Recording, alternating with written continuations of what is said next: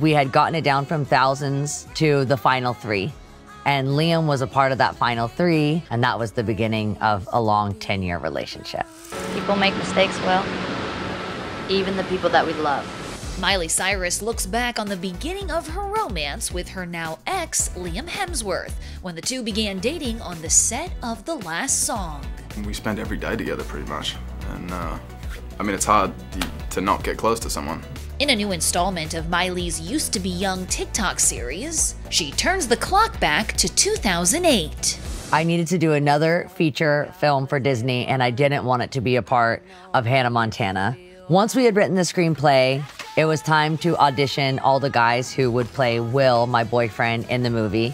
I did not come here for some stupid summer romance with some stupid local boy that has done this with 1,000 other girls. Once I met Liam, I mean, there's no denying, like, if there's chemistry with someone, there's chemistry with someone. Over a decade later, which includes an on and off again romance and a short-lived marriage, the 30-year-old gets the feels about her teenage love story.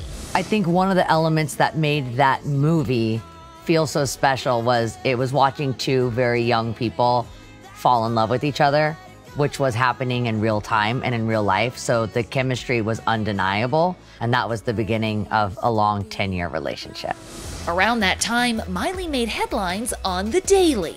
And in another post, she sets the record straight on the 2009 Teen Choice Awards. Yeah, it's a party in the USA. I had cut Party in the USA. My mom was like, I think it'd be really cool if she was in the trailer park, because that's where we really do come from.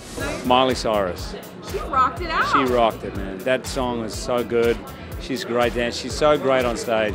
But Hugh Jackman didn't speak for everyone, and the Disney Channel star's performance raised a few eyebrows.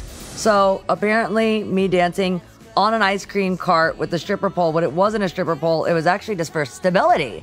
I had a heel on. Guys, what did you want from me? Was I really gonna do my performance without dancing on top of an ice cream cart? I've just had a lot to do this year, and I don't want it to stop. Is Miley turning into the next Britney? Hopefully, if God is good, which we know she is. And a Britney song with us. But 2023 Miley, like her former romance with Liam, can focus on the bright side. That performance was amazing.